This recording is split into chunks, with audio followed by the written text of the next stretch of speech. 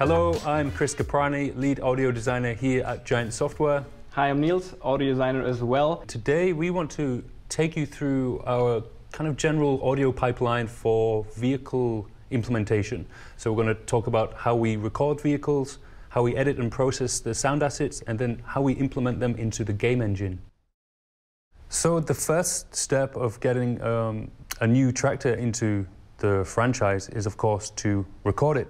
And for example, for the engine and the transmission sounds, we use small diaphragm condenser mics. For the exhaust of the vehicle, this is the main component that really replicates the sense of size and scale. It's all captured in the bass frequencies.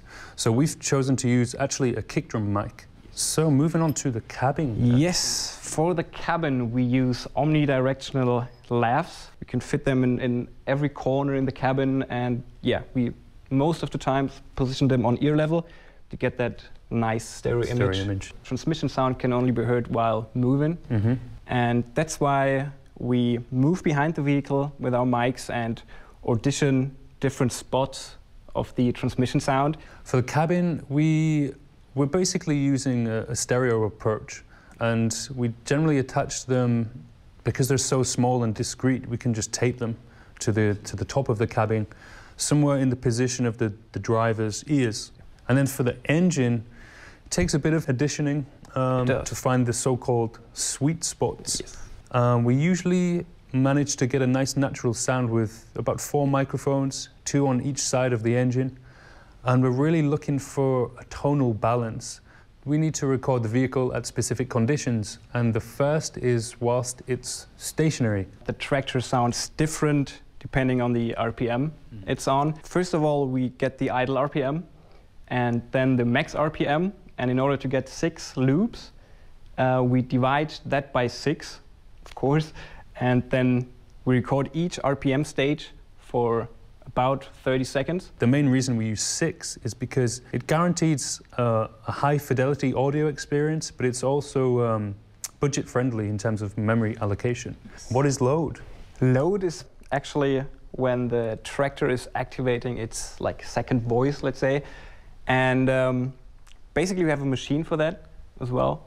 We do, yeah. It's essentially, the machine is called a dynamometer in this instance, and it's simulating the tractor under work conditions, under resistance.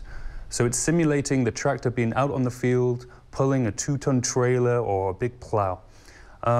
Often that condition is hard to organize. We don't always have access to a field, and depends on the season also, which Absolutely. Attachments we can use. So this specialist dynamometer is a good way to record this second voice. Transmission sound is independent from the RPM of the actual vehicle, so it needs to be modulated in-game by the speed of the vehicle. So we're trying to find a flat road where we have a lot of space, and we're trying to record different speeds actually.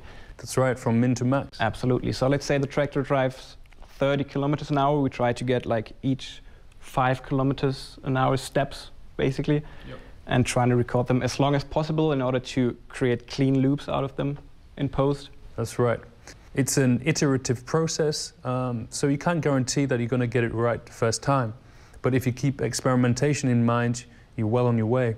Now we're just going to prepare some equipment and software, and going to actually show you how we now process these recordings and assets. It's a simulation game, so the idea is really to keep it as natural as possible. So the first step is really noise removal. For example, for the exhaust, when we use 2 microphones, they can get out of phase or be actually in phase.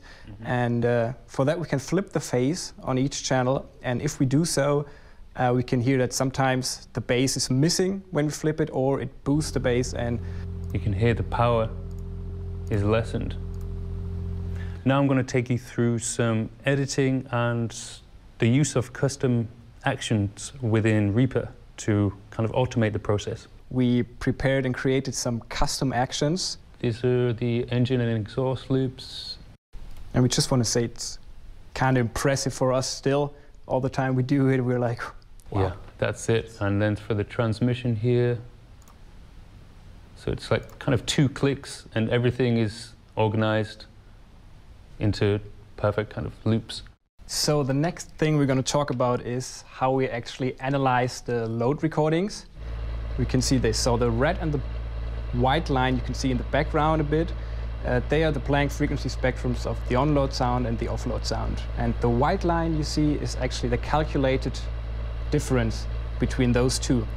And then if we choose all points, we can decide whether we want to have it dry or wet. And of course, the wetter you get, the more of that load frequencies we get in there. These values we're going to hand over to our programmers, and they create then a custom It's like a preset, basically. Yeah, preset. And that gets linked to the project we're working on, that it fits actually to the machine where the recording is from. Mm-hmm. And then we can use it as a preset in our loop synthesis tool. Indeed. And we'll move on to that loop synthesis tool now. Yes.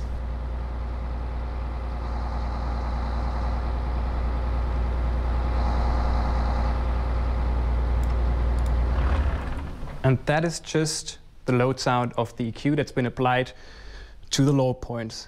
And I guess the final part of the processing is to hear the volume, the effect of the volume oscillator.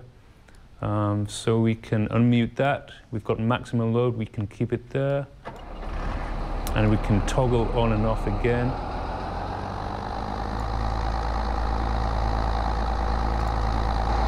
This is our vehicle XML. That's actually where we trigger all of the different sounds we use for a vehicle. The pitch of the transmission sound actually changes depending on the speed of the vehicle. The next element actually is the fan, which is very prominent on modern vehicles.